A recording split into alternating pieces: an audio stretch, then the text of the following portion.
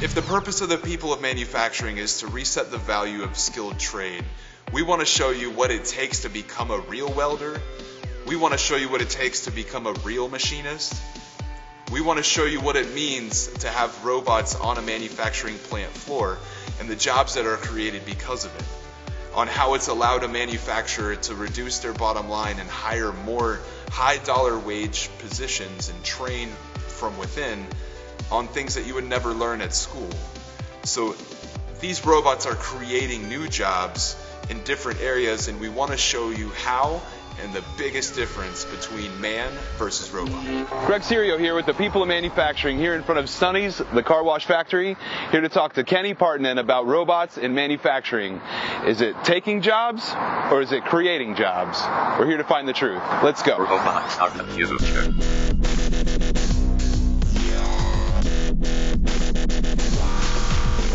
Kenny Partanen.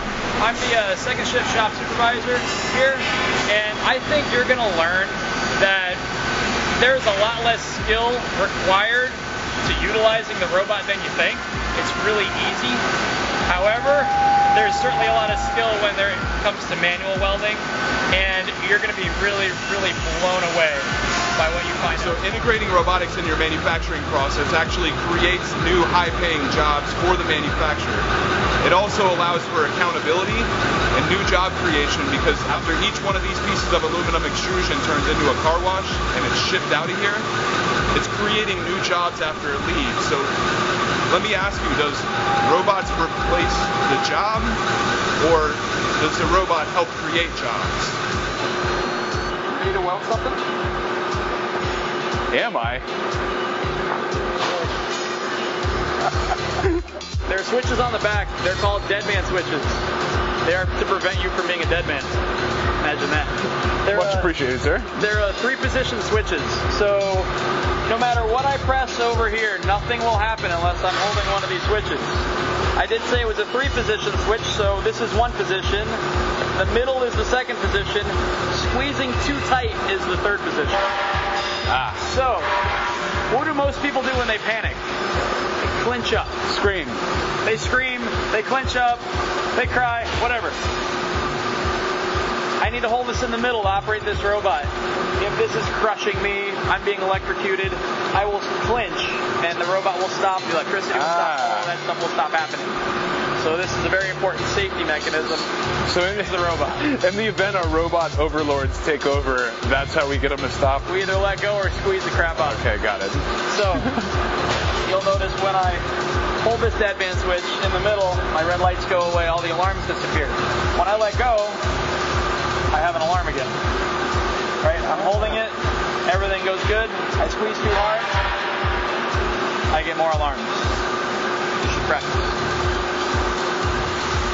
I like to use my left hand because I'm going to actually have to hold the shift button at the same time. So I'm going to have to hold the Deadman switch, hold shift, and we're going to tap forward to make this robot start moving. It's going to start executing that program. Greg Serio here, and I'm about to go man versus robot.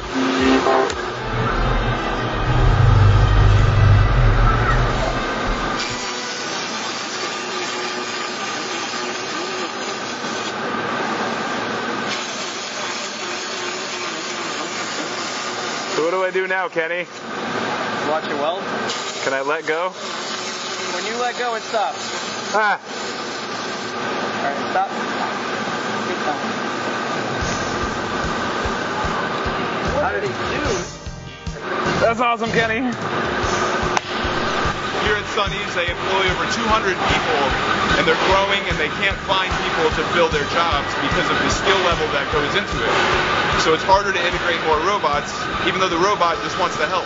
Now that we finished on the robotic welding arm with Kenny, we're over here in cell number 3 of 20 to show you what a skilled welder is doing here at Sonnys, the car wash factory. Let's go check in with Kenny, see if he's ready. You're going to have some fun. You're going to take this torch and you're going to be 45 degrees in between these two joints, right? And the torch is going to be tilted forward a little bit. It's called a push angle. That way the gas can get in front of that molten puddle and make it all nice and pure, so that way your puddle stays nice. So you're not going to want to drag this way, you're going to want to push into it. So kind of like this? Yes. But yep, you can go, pause, go, pause, go, pause to make your ripples, and that'll work just fine. All right, let's try this. You can do a little bit and then stop and evaluate and try another little bit, go down the line. So just pull the trigger and then go. Pull the trigger and electricity will start. Let go and it'll stop.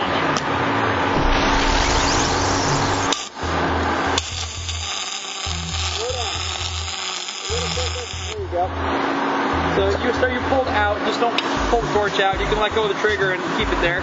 But you were pretty close. All right. There you go. Let's try this again.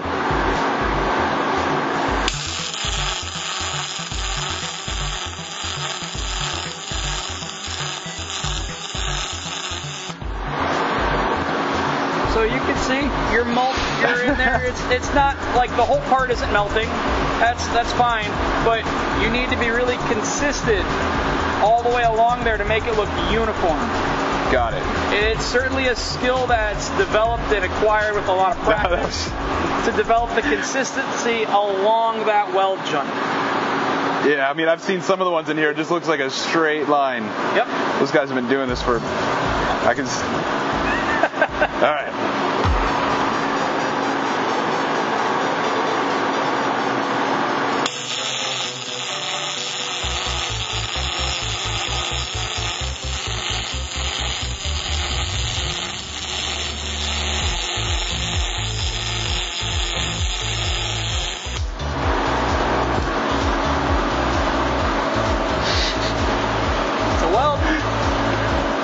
It's a weld. What was this first one and the second one? First, second, third. That was rad. I'm going to take all this gear off to ask Kenny a couple questions about what it takes to become a welder. So on all of the big components of the car wash, the human definitely wins that battle because they can actually reach and move, maneuver and think and find all those different nooks and crannies that you would have had to program the robot arm to do. Certainly. A human needs to be involved all the time, even in robot welding. So if I were to try to make one of these larger components with the robot, I need to be able to assemble those parts together, hold them there, program the robot to produce those welds, and then I need to get the material off the robot to put more material on. There's just such a huge undertaking from the material handling standpoint that it makes sense for us to have a human assemble the job on horses, weld it, move it out to the aisle, send it out to the wash area, and it's a really quick process compared to the whole lengthy process of making that happen from an automation standpoint. Got it. So to become a welder, what credentials or certifications are you looking for when you're in the hiring process? I'm looking for somebody who is certified with the AWS to explain that they do know how to actually weld, how to use the equipment, they're familiar with the tools and the PPE necessary. However, if somebody's just gone through a simple certification and they don't even have any experience, we're very willing to hire them as well because we do a lot of training here.